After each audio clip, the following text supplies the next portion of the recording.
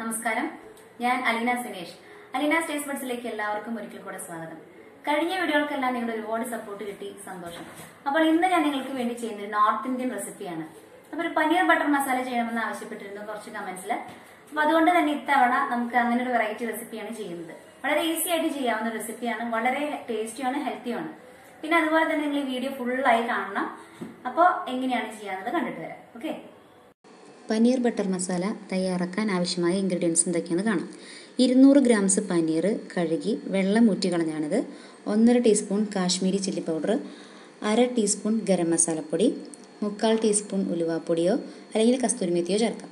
1 table spoon butter, ആവശ്യത്തിന് ഉപ്പ്, 2 teaspoon ഇഞ്ചി പൊടിയായി അരിഞ്ഞത്, 4 തക്കാളി പുളിയില്ലാത്തത് വേണം, പിന്നെ ഒരു ചെറിയ സവാള ഇതുപോലെ അരിഞ്ഞെടുക്കുക.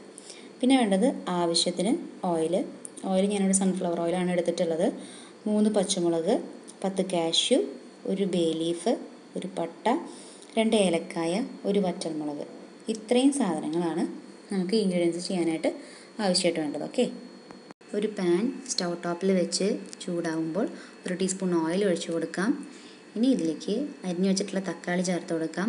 1 ബേ ലീഫ്, 1 പട്ട, 2 ഏലക്കായ, 10 കാഷ്യൂ ചേർത്ത് കൊടുക്കാം. 1 വറ്റൽമുളക്, 2 പച്ചമുളക്, 1 ടീസ്പൂൺ ഇഞ്ചി പൊടിയായി അരിഞ്ഞതും ചേർത്ത് കൊടുക്കുന്നുണ്ട്.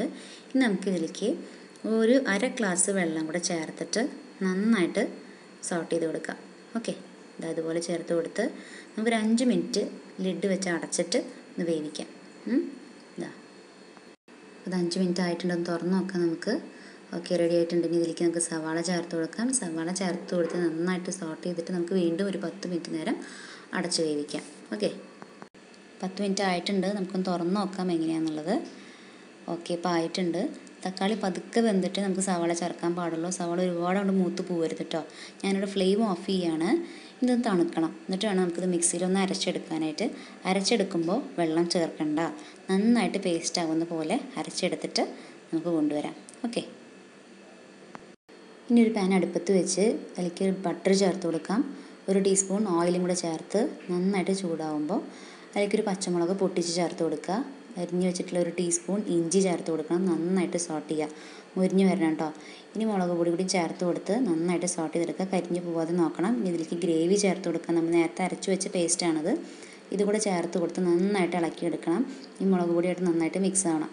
ഓക്കെ, നന്നായിട്ട് മിക്സ് ആയിട്ടുണ്ട്. ഇനി ഇതിലേക്ക് 1 ഗ്ലാസ് വെള്ളം ഒഴിച്ചു കൊടുത്തിട്ട് നന്നായിട്ട് ഇളക്കിയെടുക്കാം. തിളക്ക് വരുന്നുണ്ട്. നമുക്കൊരു 2 മിനിറ്റ്സ് ഒന്ന് അടച്ചു വേവിക്കാം. ഓക്കെ, 2 മിനിറ്റ്സ് ആയിട്ടുണ്ട്. നമുക്കൊന്ന് തുറന്ന് നോക്കാം എങ്ങനെയാണെന്നുള്ളത്. തിളക്ക് നല്ലോണം വന്നിട്ടുണ്ട് കേട്ടോ. ഇനി ഇതിലേക്ക് നമുക്ക് കുറച്ച് ഉപ്പ് ചേർത്ത് കൊടുക്കാം. ഇതുവരെയ്ക്കും നമ്മൾ ഉപ്പ് ചേർത്തിട്ടില്ല. അപ്പോൾ കറിക്ക് ആവശ്യമായിട്ടുള്ള ഉപ്പ് നമ്മളിപ്പോഴാണ് ചേർക്കുന്നത്. ഉപ്പ് കൂടി പോവാതെ നോക്കണം. ഇനി ഉപ്പ് കൂടെ ചേർത്ത് നമുക്ക് നന്നായിട്ടൊന്ന് മിക്സ് ചെയ്തെടുക്കാം. കണ്ടല്ലോ, ഇതുപോലെ ഒന്ന് മിക്സ് ചെയ്തെടുക്കുക. ഇനി നമുക്ക് ഇതിലേക്ക് നമ്മൾ മാറ്റി വെച്ചിട്ടുണ്ടായിരുന്ന പനീർ ക്യൂബ്സ് കൂടെ ചേർത്ത് കൊടുക്കുകയാണ്. പനീർ കൂടെ ചേർത്തിട്ടുണ്ട്. ഇത് ഗ്രേവിയും പനീറും നന്നായിട്ട് ഫോൾഡ് ആവുന്ന രീതിയിൽ മിക്സ് ചെയ്തെടുക്കണം. കണ്ടല്ലോ, അതുപോലെ ഒന്ന് മിക്സ് ചെയ്തെടുക്കുക. ഈ പനീർ ഗ്രേവി ആയിട്ട് നന്നായിട്ട് തിളച്ച് വേവണം. അപ്പോൾ നല്ല സോഫ്റ്റായിട്ട് കിട്ടും. അതിനായിട്ട് നമുക്കൊരു 5 മിനിറ്റ്സ് നമുക്ക് ഈ ലിഡ് വെച്ച് അടച്ചൊന്ന് വേവിച്ചെടുക്കാം. 5 മിനിറ്റ്സ് ആയിട്ടുണ്ടെന്ന് തുറന്ന് നോക്കാം. അപ്പോൾ പനീറും നന്നായിട്ട് സോഫ്റ്റ് ആവുന്ന രീതിയിൽ വെന്ത് കിട്ടിയിട്ടുണ്ട്.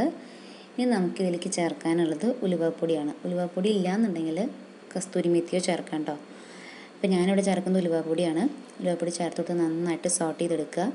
ഇനി നമുക്കിതിലേക്ക് എടുത്ത് വെച്ചിട്ടുള്ള ഗരം മസാലപ്പൊടി കൂടി ചേർത്ത് കൊടുത്ത് നന്നായിട്ട് ഇളക്കിയെടുക്കാം. ഇളക്കിയെടുത്ത് ഒരു 2 മിനിറ്റ്സ് ഇങ്ങനെ തുറന്ന് കിടത്തിട്ടൊന്ന് തിളക്കട്ടെ. കണ്ടല്ലോ, ഇതുപോലെ ഒന്ന് ഇളക്കി കൊടുക്കുക. എല്ലായിടത്തേക്കും ഒന്ന് മിക്സ് ആയിക്കോളും. ഓക്കെ, 2 മിനിറ്റ്സ് ഒന്ന് തിളക്കിയാണത്. അതിന് ശേഷം നമുക്കൊന്ന് ഫ്ലെയിം ഓഫ് ചെയ്തിട്ട് നമുക്ക് ഒരു 1.5 ടീസ്പൂൺ പഞ്ചസാര ചേർത്ത് കൊടുക്കണം. ഇത് ഞാൻ മുമ്പ് ഇൻഗ്രീഡിയൻസ് പറഞ്ഞപ്പോൾ പറഞ്ഞിട്ടില്ല, ഇത് പെട്ടെന്ന് വിട്ടുപോയതാണ്. പക്ഷേ അത് ചേർത്ത് കൊടുക്കാൻ മറക്കരുത് കേട്ടോ. ഇത്രയോടെയും ചേർത്താൽ നമ്മുടെ പനീർ ബട്ടർ മസാല ഇവിടെ റെഡിയാണ്. ഓക്കെ, ഇതൊരു സെർവിങ് ഡിഷിലേക്ക് മാറ്റിയിട്ട് കാണിച്ചു തരാം. ഓക്കെ, ഫ്രഷ് ക്രീമും മല്ലിയിലയും ചേർത്തിട്ട് ഡെക്കറേറ്റ് ചെയ്താണിതിപ്പോൾ. ഇത് ചപ്പാത്തിയുടെ കൂടെയും ബട്ടർ നാൻ്റെ കൂടെ നല്ല മാച്ചിങ് റെസിപ്പിയാണ്. അപ്പോൾ എല്ലാവരും ഇത് ട്രൈ ചെയ്ത് കമൻറ്റ്സ് അറിയിക്കാൻ മറക്കരുത് കേട്ടോ. വീഡിയോ ഇഷ്ടപ്പെട്ടെന്ന് വിചാരിക്കുന്നു. അപ്പോൾ വീഡിയോ ലൈക്ക് ചെയ്യുക, ഷെയർ ചെയ്യുക, സബ്സ്ക്രൈബ് ചെയ്യുക. അപ്പൊ ഒരുപാട് നല്ല വെറൈറ്റി ഡിഷസുമായിട്ട് വരണമെന്ന് എനിക്ക് ആഗ്രഹമുണ്ട്. അപ്പൊ നിങ്ങളുടെ സപ്പോർട്ട് ഉണ്ടെങ്കിൽ മാത്രമേ നടക്കുകയുള്ളൂ. അപ്പൊ നല്ലൊരു വെറൈറ്റി ഡിഷസുമായി വരുന്നതായിരിക്കും. ബൈ.